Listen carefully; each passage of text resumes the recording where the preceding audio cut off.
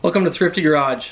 Tonight I'm going to do another episode in my landscaping contractor series. Okay, we've got to start on the flow meter and master valve install.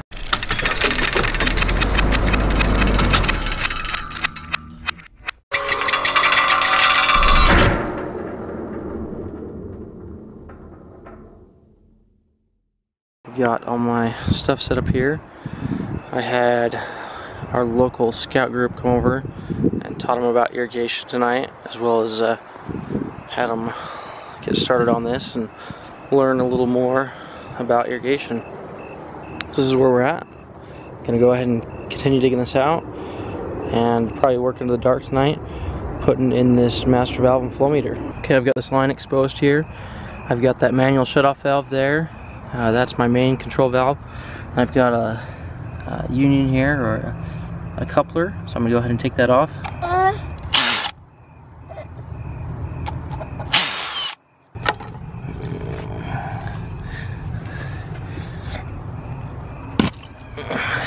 Okay, some water in there. Nice thing about poly is that your pipes don't have to be really that clean at all. Only real connection surface on the inside, but it's always nice to work with clean pipe. PVC, on the other hand, you've got to make sure it's clean and dry so your glue has good adhesion. Okay, here we go. Go ahead and Teflon these up. Go double check and make sure this fits. Okay, should be good.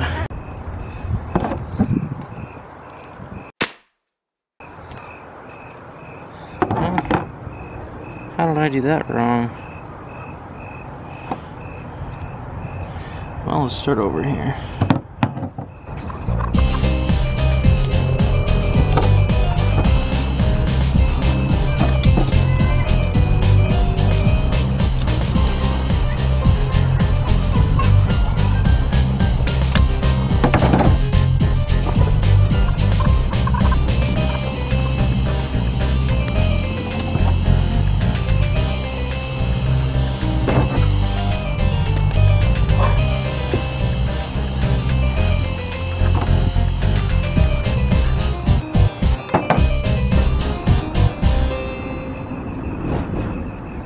Okay, I've got all these done. I've got the master valve ready to go in. Got the flow sensor ready to go in.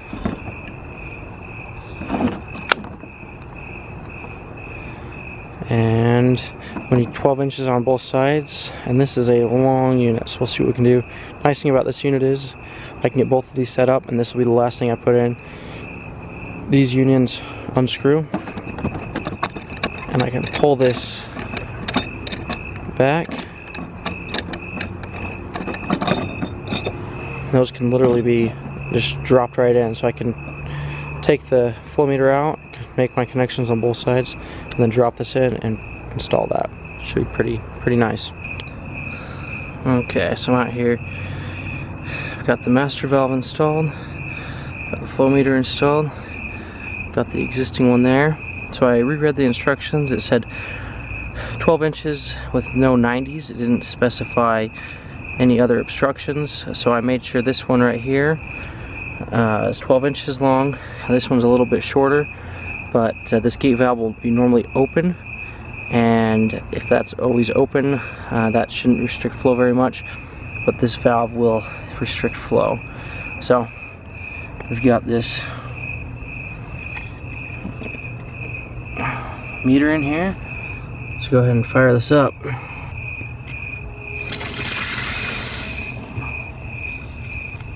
Okay, so turn this back off. I'll turn off. Okay, now I'm going to set up these boxes. Got a box here. I've got some bricks. And I'm going to measure how deep down this is so I can know how many bricks to put on the bottom.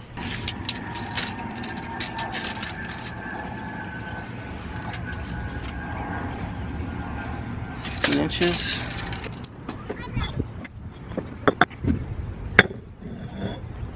Go down an inch more, we'll do 17. Okay, we've got some bricks placed down here. We got 2 high. We're at about 12, 13 inches. And got about 13 inches there. Should be perfect. I need to split one of these blocks. I couldn't find my chisel, but this should work. A little bit unconventional, but it should do the job.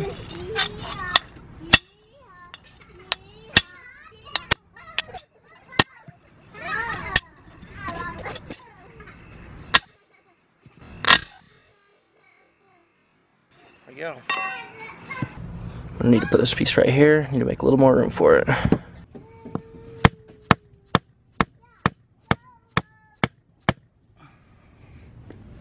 Perfect.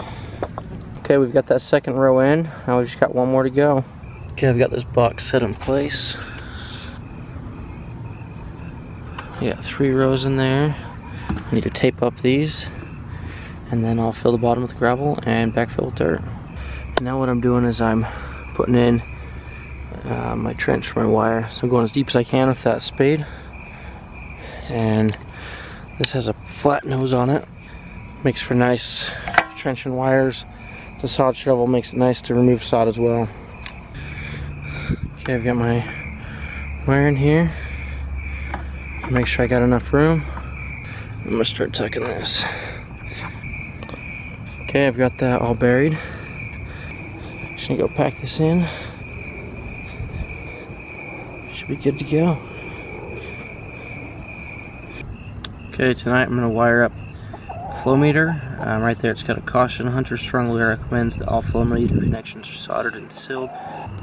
Here I've got my wires, and I've got what we call grease caps. So you put the wires in the wire nut, and then the wire nut in this tube, which is filled full of grease. I pulled 2 wires out for this valve, for the master valve, and then I put the rest of them inside there to go into that box.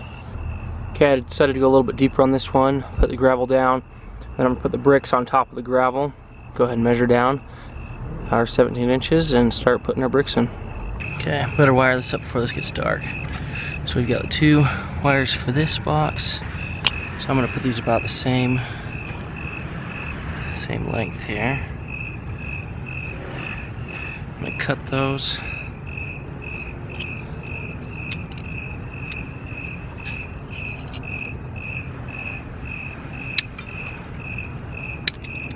Crimp these.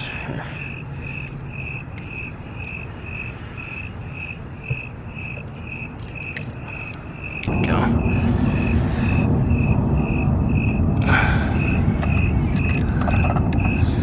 Okay, now I've got these wire nuts. It's important to make sure you line up the tips rather than the insulation so that they go on the end of that wire nut together. I'm sorry, the lighting is getting poor. Okay, generally I'll take these and kind of run them together, and I'll use that excess wire I pulled off. So I'll loop it like that. Go 3 or 4 inches. This single strand wire makes for great wraps. Nice and clean. If I ever have to remove it, it's easy to remove. Another one on the opposite side.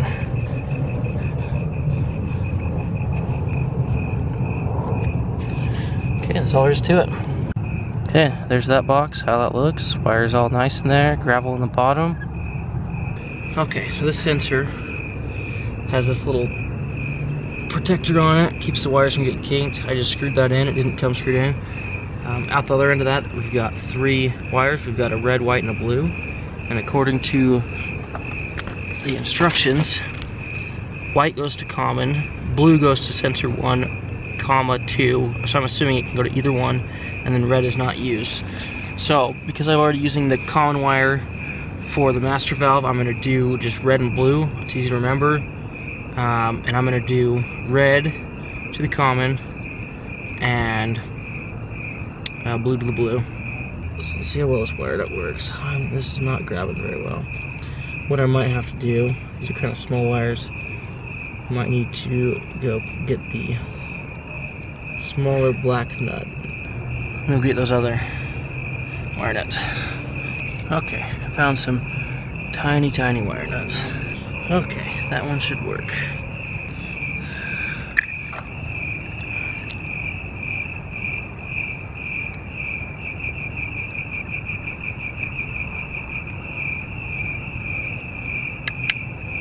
Well, there you go.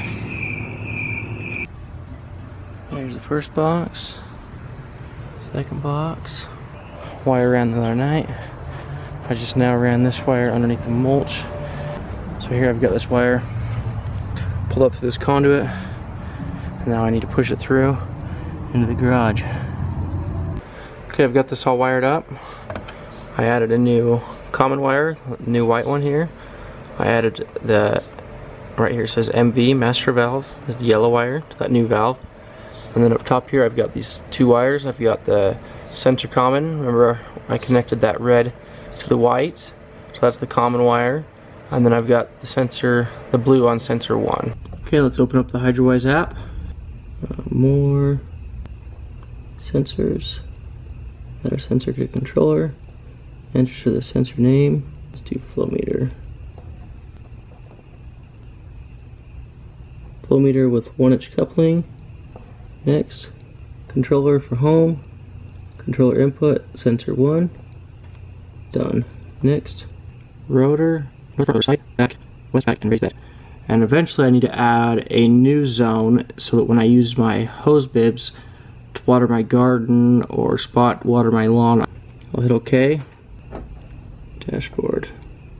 North front rotor, run. Run now. Okay, as you can see, that zone is running. Okay, well that took a little bit of time to figure out. It wasn't too difficult. You know, less than 5 minutes to figure that out and get that rolling. So that'll now be monitoring my usage, and if it's spikes after the last watering cycle, it will notify me.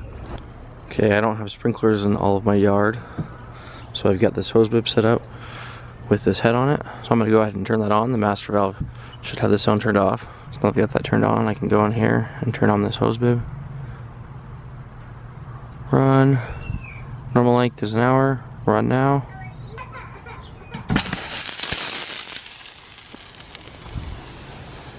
So now that'll run for an hour, and all I have to do is remember to come turn it off. Otherwise, next time one of my other zones water, this will trigger a high flow.